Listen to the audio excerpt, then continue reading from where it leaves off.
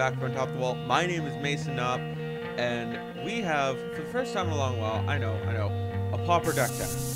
We are doing a deck called Tinker Toys. You may think that it's similar to a deck that I did prior to this, a while ago, called Thrumming Dynamo, that used Proliferate and played with a bunch of different kinds of cards that would get proliferated so you'd have a laundry list of stuff. This is a very similar deck, but it is much faster, it's much stronger, it's overall much more powerful. And you may also notice our curve is mono 2-drop. Primarily mono 2-drop. The reason for this is because we have two of the depletion counter lands. We have Peat Bog, which is a land that produces 2 black mana when it is tapped, and when the last counter is removed, you sacrifice it. The Sprazin Scurry is the same. When you remove the last of the 2 counters when you tap it to add mana to your mana pool, you sacrifice it. But if you proliferate, you add more counters to it, so you can continuously just use this as a land that taps for 2 mana. Turns out lands that tap for 2 mana have a history of Magic the Gathering as being good.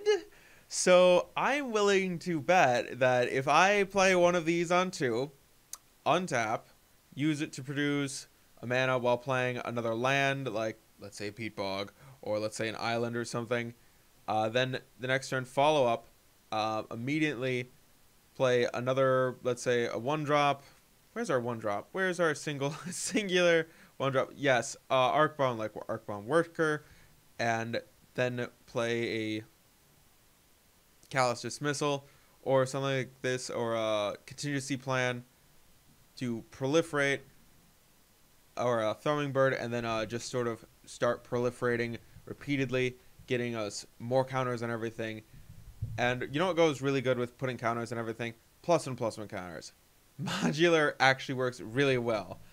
We have 4 Arcbound Workers and 4 Arcbound Stingers, and we also have 4 Fester Creeps.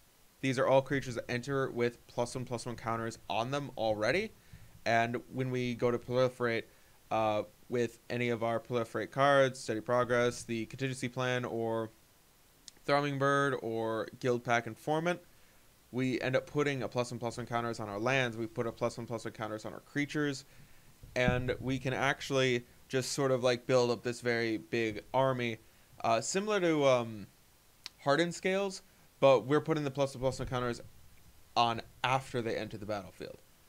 And this modular ability, when the creature dies, we actually can keep some of that value and put the +1/+1 counters on another artifact creature.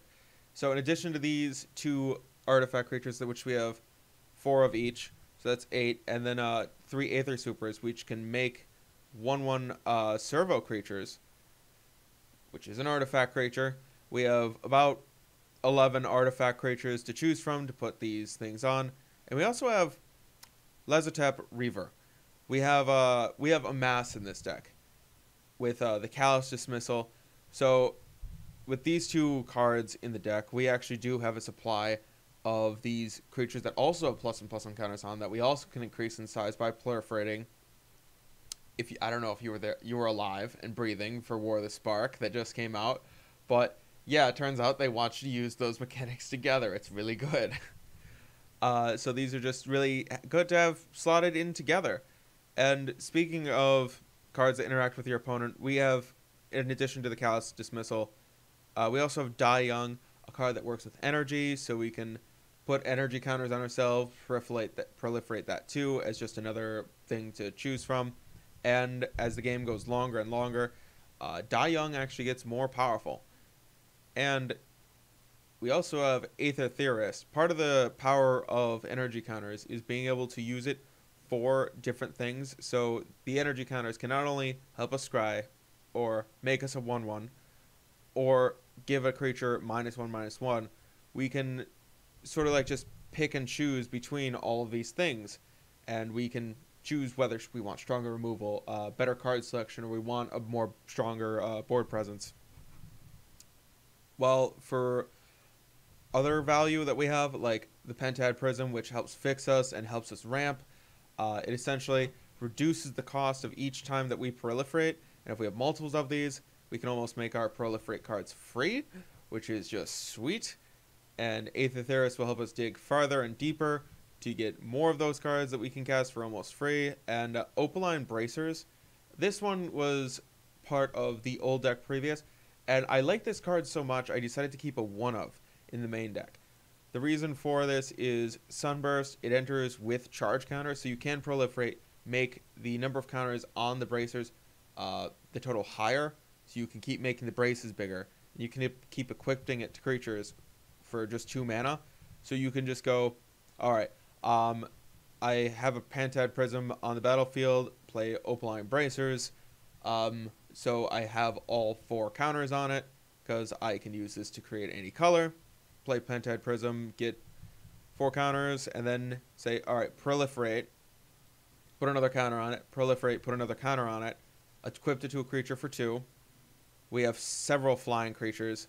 We have flying creatures aplenty. And then just get in the air for a good 7 damage. Wait, Skill Pact Performance? Yeah, it's still a 1-1. It's just more expensive. Which is why it's a 3-of versus Throwing Bird. And so for our mana base, we have just the Abysmal Backwaters, the basic islands, basic swamps, in addition to our bog and our scurry. That is the deck so far. We may seem a little bit light on removal, but we do have the Fester Creep in the main, 4-of. So we can actually have a sweet game against Elves, game 1, to just immediately go, alright, Fester Creep, make it bigger. Remove a +1/+1 counter for Fester Creep. Kill all the dorks. Kill all the dorks. Gotcha. Get a little sweet 4-for-1 going every time we remove a +1/+1 counter from it, giving all the creatures -1/-1. Our sideboard is to help us with Boggles, with the Chainer's Edicts. We have Choking Sands, which helps fight Tron, so we get to destroy a land and deal 2 damage to that land's controller if it was non-basic. We have a Dispel to help fight through controlling matchups that just try to love to counter our spells. We have 3 Duress for, again, control matchups. We don't like control matchups. We have the 3 Hydroblast to help fight through Aggro, because we're a little bit slower. We are much faster than the previous version, but we are slower. We do need a little help stabilizing. We have the 2 Relic of Progenitus.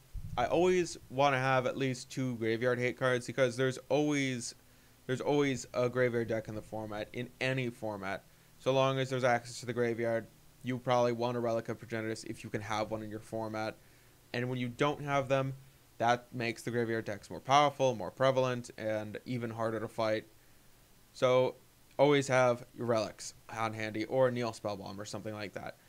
And Serrated Arrows. For an additional target, an additional thing to put counters on, and help us remove more things.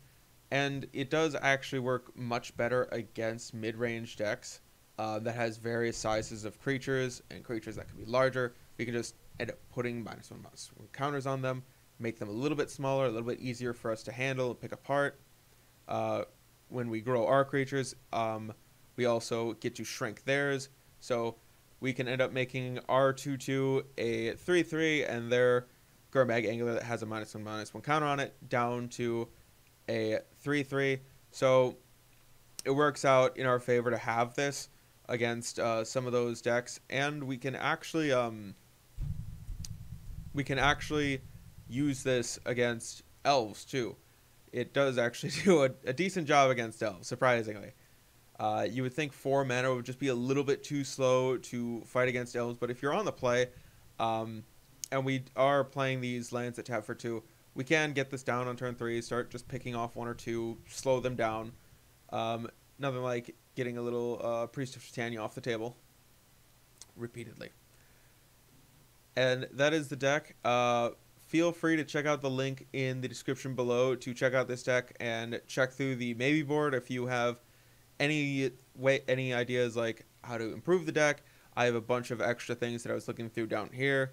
I'm sure there's probably another combination of cards within the maybe within all of my maybe sections to play the deck in a completely different way.